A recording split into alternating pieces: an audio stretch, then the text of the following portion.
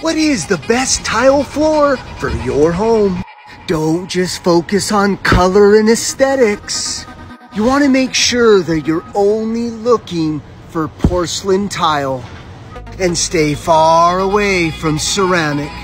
Here's the problem, and it's a big problem. Ceramic tile is way more vulnerable to chipping. And if it chips, you're gonna see this color right here, which is gonna be an eyesore. And the other downside to ceramic tile, it is more susceptible to absorb moisture. So here's why you wanna choose porcelain. Look at the glazing at the top. This is ceramic, and look at how thin this is compared to the porcelain tile. Just so much more durable. I gotta get back to rat trapping. Gotta go.